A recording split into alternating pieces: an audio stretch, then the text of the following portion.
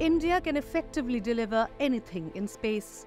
That powerful assertion by Dr. Subbarao Pavuluri, President of the Satcom Industries Association or SIA, set the theme for the second edition of DEFSAT 2024, a three-day summit where the future of space and defense technologies merged into one.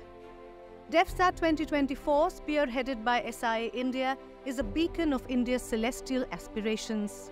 This conference serves as a melting pot for a diverse array of participants, including government officials, military commanders, industry experts, academics, scientists, and pioneers in disruptive technologies from India and beyond.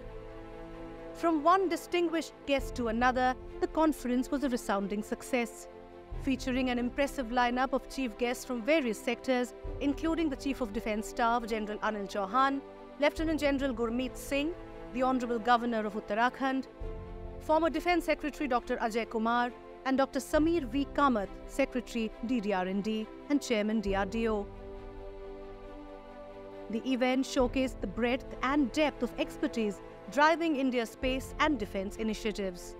This gathering of luminaries underscored the conference's significance as a hub of innovation and strategic discussions, reflecting the collective ambition to propel India into a new era of space exploration and defense capability. ये अमृत काल आप जैसी अमृत पीढ़ी का ही काल है. As India goes through Amrit Kal, it is time for building a highly capable Atmanirbhar defence space ecosystem, said the Chief of Defence Staff, General Anil Chauhan, inaugurating DEFSAT. The inauguration was on the 7th of February 2024. General Chauhan highlighted how, from space augmentation to exploration, the government has envisioned big targets for the nation. Moving beyond the vibrant atmosphere at the event, DEFSAT delved into the expertise of Dr. Ajay Kumar, former Secretary, Ministry of Defence, who elaborated on the evolving landscape of space exploration and utilization. The point is that space is now opening up, and in fact it is exploding. And countries across the world recognize the potential of space, both from a strategic perspective as also from a resource perspective. Because once you are in the satellite today, we are seeing satellite communication becoming very big. Your ability to do surveillance and actually do imaging from the space so that you can get better utilization of resources on Earth is improving because of space. The event wasn't just a platform for speakers to share their wealth of knowledge. It also served as a vibrant stage for numerous companies to unveil their latest products. Beyond the exchange of groundbreaking ideas and strategic discussions, the conference turned into a showcase of innovation where companies, from startups to established industry giants, displayed their cutting-edge technologies and solutions. This convergence of minds and machinery exemplified the event's role as a catalyst for progress, marking it as a beacon for those looking to shape the future of space exploration and defense capabilities. Government, when it announced the reforms a few years back, a lot of startups also have come out. A lot of private industries also have shown interest in working the space technology. That has opened new vista for not only space-based private industries and startups, for the defense also to acquire the new technologies which work for their requirements and their end users. Well, this is my second time to DEFSAT. I was here last year and I found it a very good conference last year, and it's turning out to be an excellent conference this year.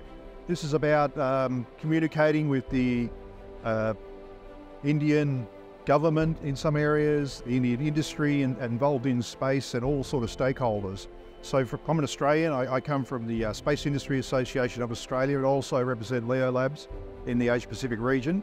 And this is a great place to understand what's happening in India, to make contacts, to build networks and build partnerships, which hopefully will, benefit us all over time. As DEFSAT 2024 unfolded, the energy and anticipation were palpable, not just among industry leaders and experts, but also within the vibrant community of students who gathered at the venue. Strat News Global had the privilege of engaging with many of these bright young minds, capturing their excitement and aspirations as they navigated through the corridors of innovation at DEFSAT 2024. Their voices, filled with enthusiasm and curiosity, reminded us that the heart of DEFSAT is not just in its presentations and exhibitions, but in the opportunities it creates for the next generation. This is Darpan, this is Dheeraj, and I'm Pratik. And we are students from RV College of Engineering. We are in our third year and he's in his final year. And we are here at DEFSAT 2024 representing the college and our student space technology club called Team Antariksh. So Team Antariksh basically has two factions. We delve into both domains of nano satellite fabrication and sounding rocket fabrication. So my plan and aim in life is to create a defense manufacturing startup and a whole industrial complex here in India. From the semiconductor devices, everything, and up to guns and artillery, everything will be created here in India. So we don't have to rely on anyone else.